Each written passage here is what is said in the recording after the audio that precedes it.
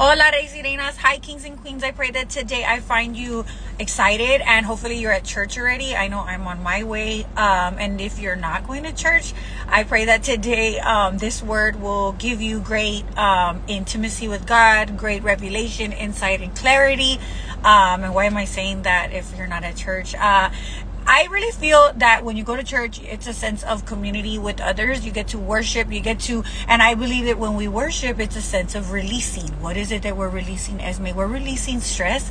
We're releasing whatever it is that can possibly keep us in bondage. We're releasing whatever has us stressed, worried. Basically, whatever is trying to rob us of the week ahead, we can release it to the Lord. So therefore, this week can be the greatest week of our lives. I truly believe that when we get up and we speak prophetically, no matter what you're facing or what you're experiencing, maybe you have a wayward child, a child that's just not listening to instruction. Maybe you have your marriage on the rocks. Maybe you have finances that you're just like, the bank account is not adding up with whatever it is that's got to be paid out for this week. But that's what I'm talking about when you go to church. You release all of that. And why is church different than at home? Because you're with fellow believers. You're with a community that is in prayer and agreement for us to live the best lives that God has for us, if that makes sense. I don't want to get off the subject of today's daily devotional, but I pray that today you're excited for today's word. I pray that whatever it is that you're enduring, experiencing, or feeling, that you acknowledge it.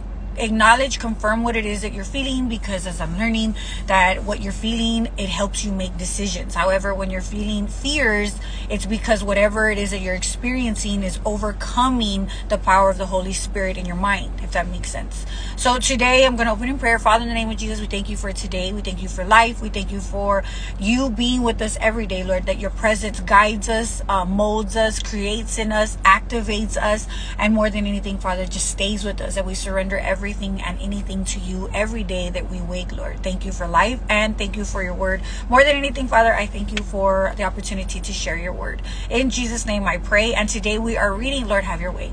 We're reading from Matthew 5:6. Blessed are those who hunger and thirst for righteousness, for they will be filled.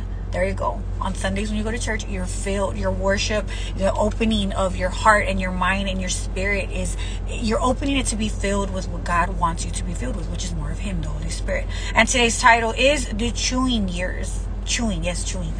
And it has quotation. The chewing years. My wife recently gave me a Labrador Retriever puppy we named Max. One day when Max was spending time with me in study, I was concentrating at my desk and heard the sound of paper ripping behind me.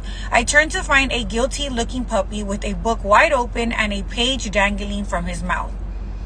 Our veterinarian tells us that Max is going through his chewing years. As puppies lose their milk teeth and permanent ones grow, they soothe their gums by chewing almost anything.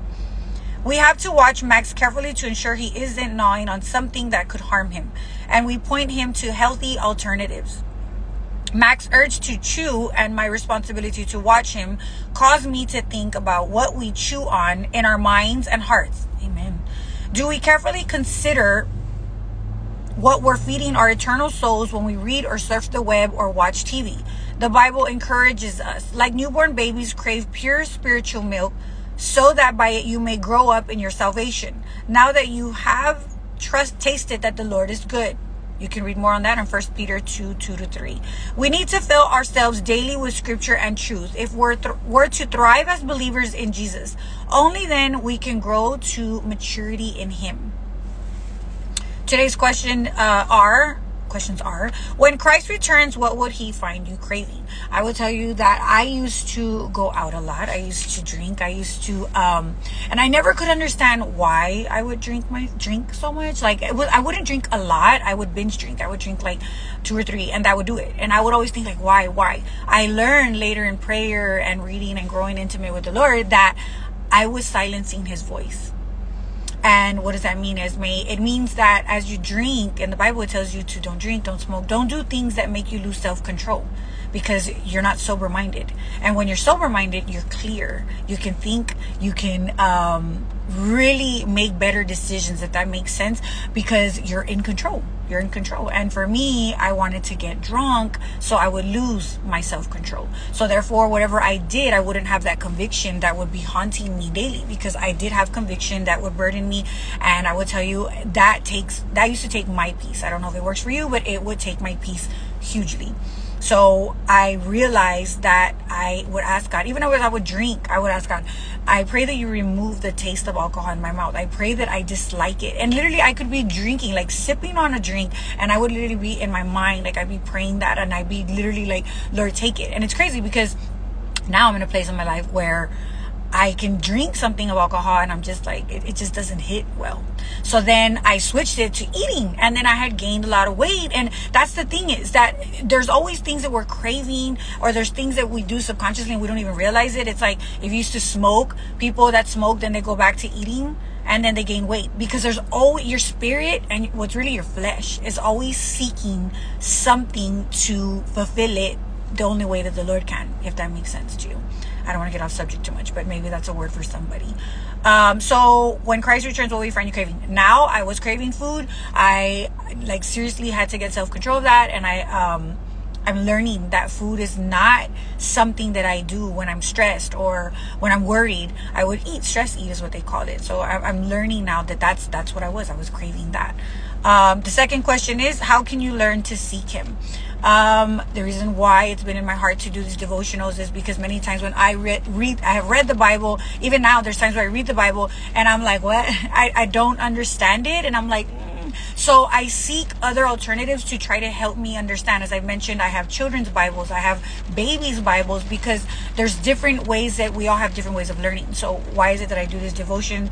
I seek him daily. It reminds me. And why is it that I chose to go live and do these things live? Is because I want you all to know that there's times where I read the Bible and I don't understand. There's things that I don't understand. There's things that I read and I'm like, Lord, give me understanding.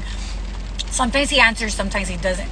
But what I realize is that when I go live and I'm learning these devotionals, there's something that's activated in me, because it's a community. It's not just me. That's why I say it's important for you to have a community of believers, a community of people that probably don't even understand either, because they can give you insight in other areas where you're blinded. I hope that makes sense to you. So how can you learn to seek him? I've learned that doing devotionals, seek him daily. So if there's things that I don't understand, there's things that he wants me to know. I truly believe that everything is orchestrated and ordained by him. I don't think that we're together in this community by accident. I think that it was ordained by God. And I believe that he puts these things in our hearts to seek and desire things of him, and he will bring you relationships. He will bring you across people on your webs, on your social medias or your internet or whatever. You're going to come across things. And I will tell you that most of the times you will see the same word over and over again. And you're like, what is that? God is speaking to you. He's trying to get you to seek him to give you understanding. He's trying to get you to seek him to get ideas and strategies on how to create a different guide for your family, because maybe you're trying to get out of poverty. Maybe you don't understand. Maybe you're just trying to seek a better way of living, if that makes sense. So I pray that you seek him daily. If you don't know where to begin and these are blessing you, share, because there's many people that need to see this in their algorithm, and it might bless them too. Today's prayer is, loving God, help us to hunger for you and your wisdom. Amen. Thank you, Father. And to stay away from that which harms me. Harms us. Fill us with your goodness today. And I'm going to tell you another thing that I've been realizing, that there's like, I used to get dressed to go out, and I used to love to like get dressed and go out dancing and forget the world, that whatever my environment was at that moment. So I would like to go out, and I like recently, like there's times where like I'm like, okay, I'm going to go out, I'll plan, right? Like that me and my husband are going to go out or whatever.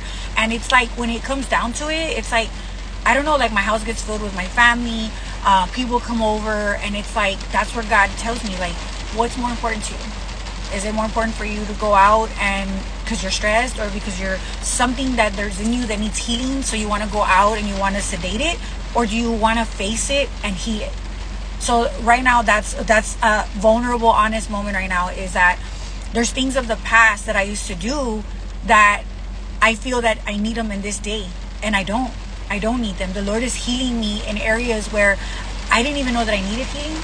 So if that makes sense, maybe that's for you. And I pray this specific prayer for you, that Loving God, help us, help me to hunger for you and your wisdom, and to stay away from that which harms me. Say that prayer for you specifically by yourself. I pray that the Lord gives you a revelation on what it is that you're doing that may be harming you or causing you to live in this same cycle of this life where you're getting the same results and you just want different. So I pray that that blesses you, and I pray that the Lord fills you with his goodness today. And that's why I go to church, because I need to be filled with a different kind of Holy Spirit, in the sense that the Holy Spirit is the same every day, every way. However, when you're in church, it's just a different way of being fed. It's a different restaurant. As you're at home, you're eating, you're reading the word. That's your daily bread. When you go to church, it's a different kind. It's like a feast of fellow people that are eating one word that's going to hit us all differently. So I pray that today you're blessed, and I thank you for your time. I pray that it's invested, and that you get blessed and comfort, or whatever it is that you're seeking, that the Lord gives you great ideas and strategies, revelation, insight, and clarity beyond your years of age. And today I am wearing the Hagar lash. No, this one is this one the Hagar? I think it is the Hagar. However, I put a lot of mascara on it to make it look more dramatic.